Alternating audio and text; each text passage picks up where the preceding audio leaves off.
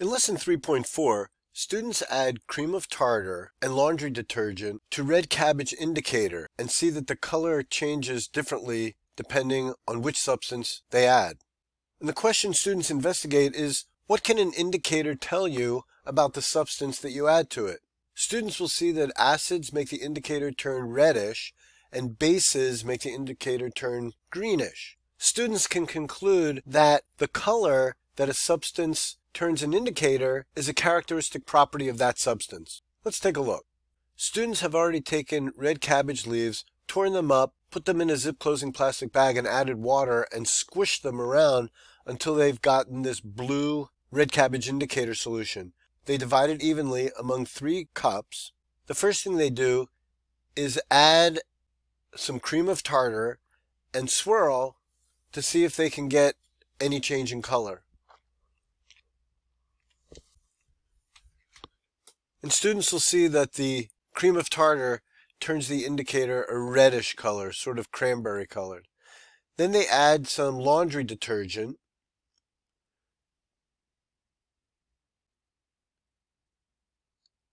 And they see that laundry detergent, which is a base, changes the indicator toward green. And they use a control, which is a sample of red cabbage indicator that they don't put anything in. So it's obvious that different substances can turn a pH indicator different colors. And that actually is a characteristic property of the substance. So now that students have a sample with an acid and a sample with a base, they're going to see if they can neutralize those. So here we're adding some detergent to the sample that already had the cream of tartar and seeing what happens. So it looks like in order to get toward neutral, we have to add a little bit more detergent. We try that, and now it looks like it's gone a little bit past neutral, but it kind of eases its way back. So the kids get the idea that acids and bases are opposites. So here we're putting an acid, the cream of tartar, in the red cabbage indicator that already had a base.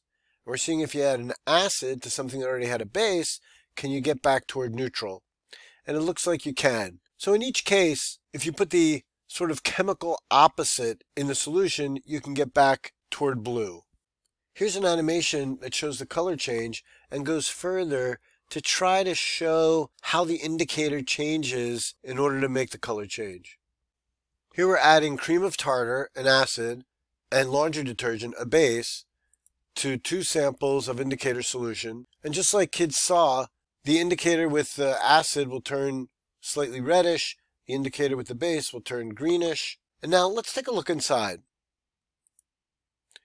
Here we're showing that if you add an acid to the indicator, the acid donates a proton to the indicator, changes the indicator shape, and causes the color change. In the other case, if you add a base to an indicator, a base is a proton acceptor. A proton leaves the indicator, changing the indicator shape and causing the color change to green.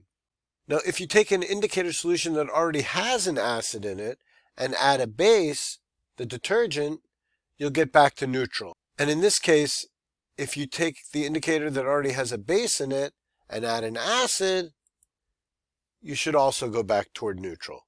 In the extend part of the activity, you can show students how pH is used in their everyday life. When pool water is tested, usually for several different kinds of chemicals, in this case, the yellow on the left is a test for chlorine, but the sort of light reddish liquid on the right is a test of pH. And kids can see that the color is supposed to be somewhere between 7.2 and 7.6 on the pH scale. It looks like it's somewhere between 7.2 and 7.6. Also, the kid there with the stomach problem, his stomach doesn't feel good because he's got like acid stomach. And there are a lot of products on the market that handle that by adding a base.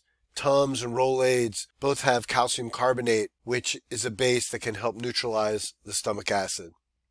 For the NGSS standard 5PS13, make observations and measurements to identify materials based on their properties, and 5PS14, conduct an investigation to determine whether the mixing of 2 or more substances results in a new substance. Lesson 3.4 supports both of those standards because it shows that one of the properties of a substance is the color that it turns a pH indicator. In other words, one property of a substance is whether it's an acid or a base. And also, if you add an acid or base to a pH indicator, you create a new substance in that you get a color change.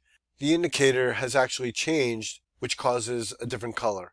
For the foundation boxes, Science and Engineering Practices, Planning and Carrying Out Investigations, students add an acid and a base to equal amounts of red cabbage indicator and use a control to see the color change between them. For structure and properties of matter and chemical reactions, students see that the property of a substance is whether it's an acid or a base.